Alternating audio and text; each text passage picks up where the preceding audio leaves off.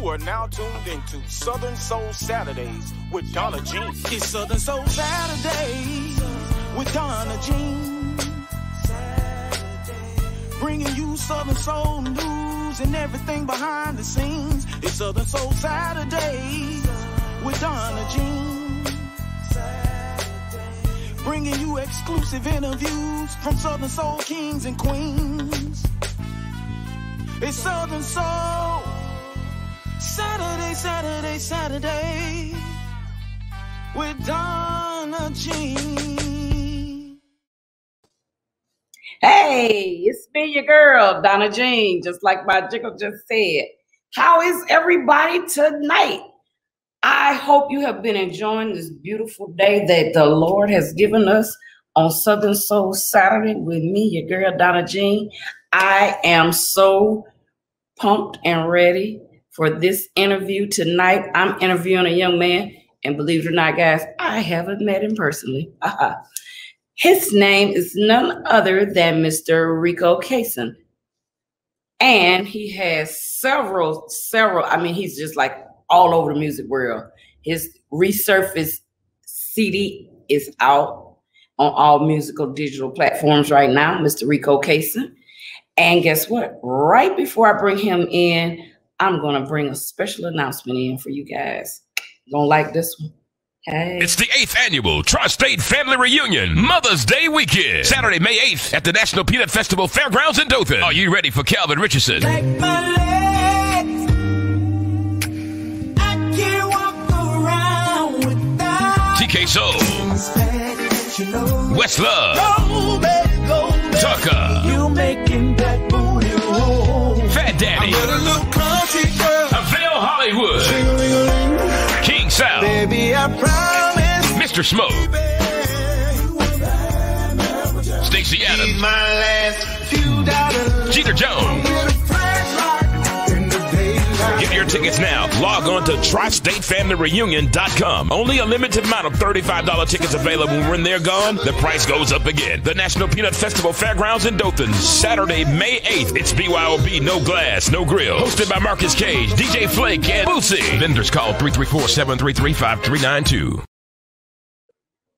So you know what? If you haven't got your ticket, lean in, let me tell you something. You better get your ticket because I got my ticket and I booked my room. I was there last year, and guess what? They said, it's what I heard, that if you missed it last year, you got a chance to maybe redeem yourself because it's going to be off the chain. All right. So with that being said, let me see if I can find my guest for tonight, Mr. Rico C. Hey. Hey. How you doing? Everything's lovely. How about you? Everything is everything. So, Mr. Rico C., I want to welcome you to Southern Soul Saturdays with myself, Donna Jean, to the SOS show. And I want you to tell our audience about Rico C. I'm Rico C. I'm out of South Carolina. Been doing the music for 20 plus years. And I guess it was kind of fun things when it come down to the music business. But I used to travel with a band, and I had my own band. So okay. we did shows with a little bit of everybody, man. Let me see here. Denise LaSalle, Theo, Sir Charles. I came, but see, I came along when it wasn't Southern Soul. It was just blues. Yes. You know, it was just blues fest, and everything was blues fest. You know what I mean? So I'm very familiar with a lot of the old heads that's in the Southern Soul. I've been doing it for a while, so you know I've opened up on the mainstream platform. Also, I opened up for Rick Ross. I opened up for Keisha Coles. I went to the NBA All-Star game and sang at LeBron James' birthday party. I mean, I just got a host of just a ton of things that I've accomplished in the music, you know, and just started writing, in which I wrote my first album. My first album is entitled "What's on a Man's Mind." I did that in 2007. Okay. And I kind of got away from just, you know, focusing on just individual projects or whatnot, and start, you know, traveling with my band, just doing, you know, state fairs and weddings and parties, clubs and stuff like that. But we were doing more cover music. So, you know, something just struck me. I was like, man, you need to just start going back producing and doing music, writing your own track. So one of the first tracks that I did, I came back with the Country Scoop, which is a line dance, which I got my homie Big Moochie on there. Yes. That's one of the first songs I came back with. Then another song I came back was the Juke Joint. Wrote that song for shouts out to Mr. Theotis for helping me and allowing me to, you know, him to bless the track with me. Then I came out with another track with Big Moochie, the Trail Rider Shuffle. That was done here in my studio in South Carolina when Moochie came to a concert that we had here. We had we had a big concert here. We had Bishop Bullwinkle, Theotis, Nelson Curry, Urban Mystic. Let me see who else. Joe Nice. We had a host of artists on that, but we normally in here South Carolina, we do one you know, big show a year. So y'all keep your ears open. We got something that we cooking up right now. So which you mentioning Big Moochie, which I love Big Moochie, and the Trail Ride Shuffle. I remember when you all were asking for people to come to do the actual video. I was like, hey, Charlene, should we go? The only reason we didn't come was because it was during the COVID, and we were just kind of skeptical about coming because we didn't know, you know. But then the day that you filmed it, Big Moochie had gone live a few times during the filming, and I was like, oh man, I could have put my boots on and went on out there because y'all was out in a nice big open area. So, you know, and I really applaud you because even though it was COVID, and that was at the height of COVID, you all had everybody spaced out so well to do that video. Now I'm giving you your credit for that one. Y'all did that video really, really nice. I did. I applaud you for that because I saw everybody had their mask on and everything. So it was really cool. Thank you. Yeah, we had a blast. I was trying to be in the video. I'm gonna get on one yet. We got one coming. We got a host of things that we're working on like under the rug right now. So just stay tuned. I promise you, we got a lot of music, man. And the crazy part about it is I got so much music stored away. You know what I mean? I probably got another 2 albums just stored away. I had lost my hard drive of like many years of work that I had, and it took me a couple months to get it recovered, but I recovered all my music, and now that I have a outlet to recover, I got another hard drive loaded with music. So I'm gonna get that done probably the next month or so. It's very expensive, so but I got a host of just tracks and music and songs that I start writing on. I was looking at my notebook that I got, and I got stuff wrote back from like 95, just that I hadn't even attempted to work on it, just the lyrics, you know what I mean? Yeah. So like I got one song on my album called Soulmate. On this album, I wrote that song probably 12 years ago. Okay. Yeah, so like I just got a lot of music just kind of sitting, and I got a lot of artists and Southern Soul artists, you know, that's reaching out to me to get music or whatnot. So I guess my name is starting to resonate with people, you know what I mean? Yes, it is. I guess, you know, the people talk like, where this cat coming from, coming on the scene thinking he yada yada. Yeah, well, see, some people didn't do the homework. You know what I'm saying? Some didn't do the homework. You know, I've been around it for a long time. You know what I'm saying? I've been around it for a long time, but I never really took it serious to the point to where, from an artist's standpoint, we would just tickled to death to go open a show up. You know what I'm saying? For Sir Charles and Mel Waiters and people like that. Rest in peace. I mean, we would just you know, just tickled just to do that. But we never had anybody on our side to actually give us the knowledge base to go to the next level with artistry. You know what I mean? We'll get up there, and I remember doing a show with Calvin Richardson for the 107.3 Jams. They had a big festival, and we got up there and we did the Bobby Womack. You know what I'm saying? He was like, "Oh yeah, y'all got up there and killed that, so ain't no use of me really even worrying about doing that one." You know what I'm saying? So like, you know, I've done 1, 2, I think about 3 shows with Calvin Richardson. I did another show with Calvin Richardson. It was in North Carolina with Brian McKnight, myself, Calvin Richardson, David Hollister, and somebody else. But yeah, I mean, I've been kind of like slow rolling around here, but I'm starting to come up out the ground a little bit, I guess. So if it was an artist, because I know you say you've been around for a long time, and I know you've worked with quite a few of the artists that are, I would say that they're well rooted in Southern soul. Is there someone that you haven't worked with that you would like to work with? Yeah, but I ain't gonna call their name because I reached out to them. You know what I'm saying? I reached out to a couple artists, and I don't know, you know, if they're on the higher echelon in the music game, and they don't want to work with me or whatever. You know what I mean? I reached out, but those shouts out to the one that has. But just a gold nugget, you ain't gonna stay hot forever. So remember, you know what I'm saying? Now, what I don't do is I don't try to bash nobody or anything, but that's why I say if it was somebody that you would like to work with, that you know, like me, I would just love to be able to sing.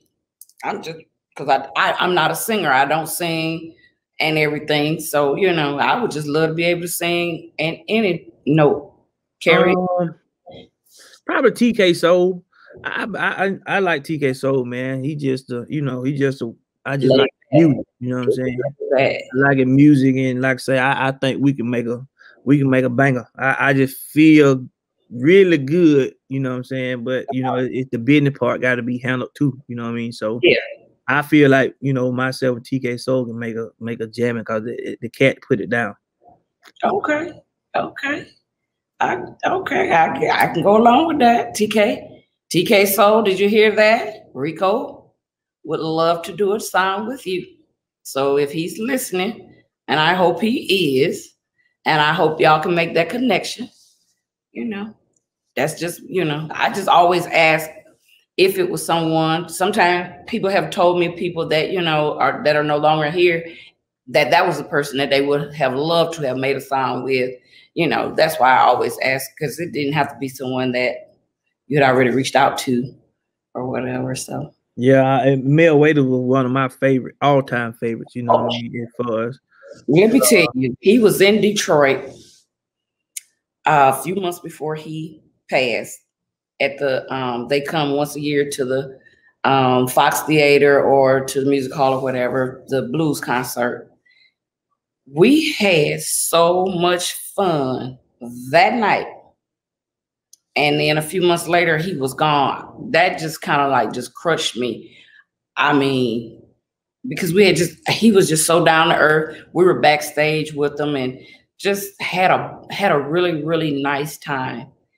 Bobby Rush, you know, all of those guys were here.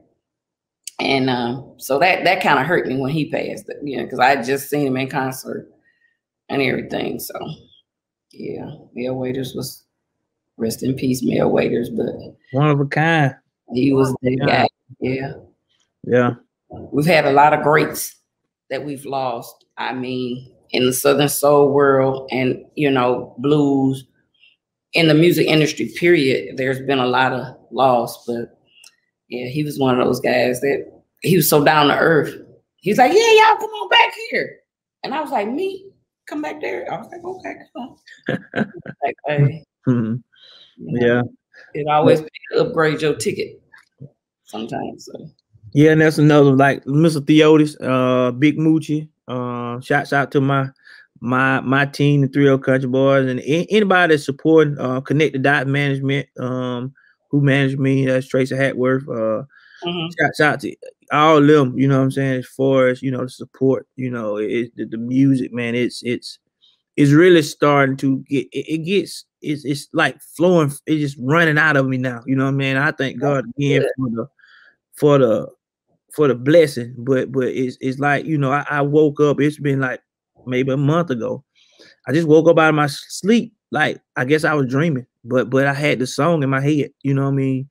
To the point to where I could finish it, but I immediately grabbed my phone and sang the song, like, and then when I woke up the next morning, I was thinking to myself, like, what did I really sing that? And I played it back. I was like, wow. You wake up out your sleep with a tune like that in your head. It ain't nothing but God. You know what I'm saying? Showering down the blessings on you. And again, I thank God for the gift of music and song. So, you know, for the music business, you know, I respect every artist, but at the end of the day, I am a respectful competitor because I want to be the best. You know what I mean?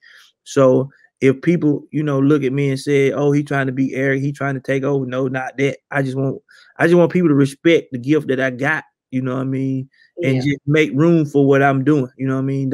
It's a lot of people, you know, they not really not going to cater to you, or they're not going to give you the opportunity because you put a lot of pressure on some of the ones that's out there. You know what I'm saying? Yeah. And that's just business. But again, I just like a basketball game. You ain't gonna keep playing children. You want to play somebody that's gonna give you some competition. You know what I'm saying? But it's respectful. At the end of the day, we shake hands and keep moving. You know what I'm saying? Just know that this cat right here from South Carolina, he gonna make it get working. He gonna make it get to working when I come out there, you know, do what I do, you know. Okay. Y'all heard what Rico Carson said. I'm sorry, Kaysen said. You gonna respect him. So Rico, there has been so many people that haven't been able to put on their concerts. I know you have quite a few upcoming events. I've been watching, like, on your page that you have posted. If you have something coming up in the next week or two that you want to talk about, you can feel free to talk about that, because, like, you know, this is not a people always think that the interviews that we've talked about what we were going to talk about, and I just want people to know we don't. So this is just like off the fly, but I do want to know, is there a concert or event that you have coming up that you want to talk about before we show your video?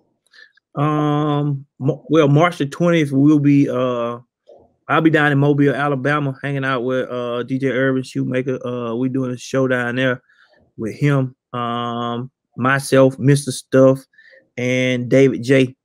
So we will be in Mobile, Alabama. Then April the 8th through the 11th, we'll be in Yorkville, Georgia, the 30 Country Boys, myself, Mr. Stuff. We're gonna be at the 101 Backwood Riders United Trail Ride. So we're gonna be out there kicking up the dust in the bushes. Right. That's where we shot the first video. That's gonna be a 3-day event. Yeah. That's gonna be it's gonna start on that, kind of lightly on that Thursday, I think. But whatever the 11th is, it may be on that. It's gonna be Thursday, Friday, and Saturday, something like that. Yeah. Yeah. Mm-hmm. So one more thing. I know you and I, when we were talking earlier, I just want to send a special prayer out for your mom that is dealing with being ill. So, I just want everybody to know, please take a moment and pray for him and his family as they deal with his mother being sick and everything. And now I want you to tell me a little bit about your video in my bedroom. It's just that's just a vision. You know what I mean? It came to me, and like most of the time when I write songs, I just get in a place where I can focus on a scenario or a situation and write about it. So this can't say per se something that went down, you know what I mean? But it may have been something that went down, and you can just kind of take a piece here, take a piece there, and make that puzzle match, and make beautiful music. Beautiful music. Okay. So without further ado, here is your video in my bedroom. Video by the directors. What's up, lady? Tonight is your night. So I want you to sit back and let me take control. But if you feel you need to drive a little bit, I'll back up. Let's do it. Do something to you in my bedroom tonight.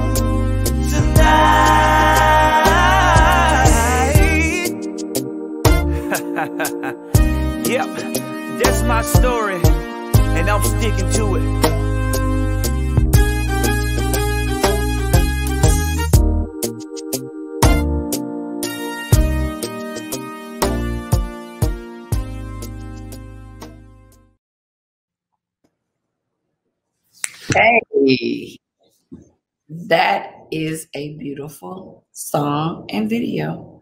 Thank you. I just see that being a #1 hit. Thank you. I appreciate it very much. You are so welcome.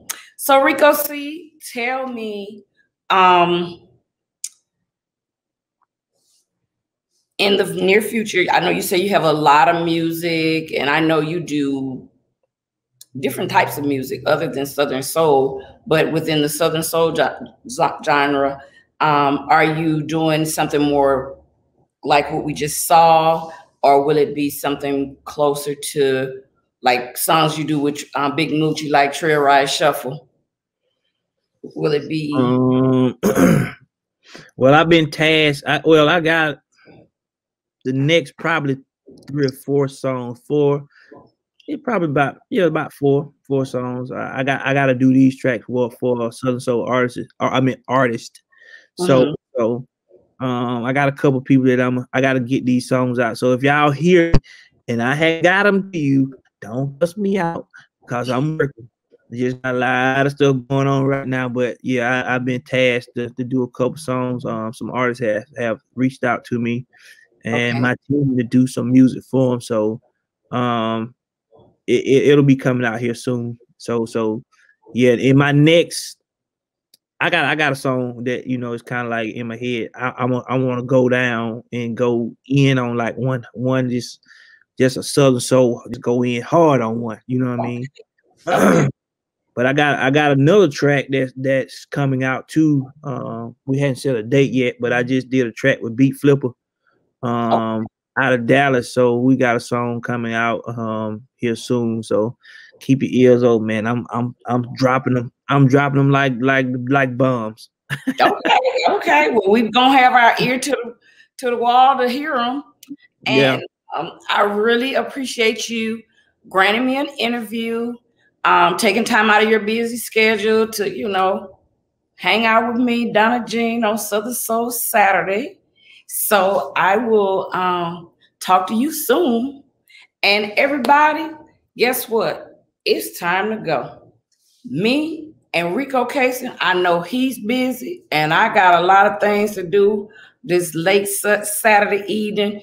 But guess what? I will see you next week on Southern Soul Saturdays with me, your girl, Donna Jean. And until then, please stay safe, wear your mask, wash your hands, and let's try to combat this COVID so we can all be free to go here and there, to and fro. All right, I'll see you soon. Bye.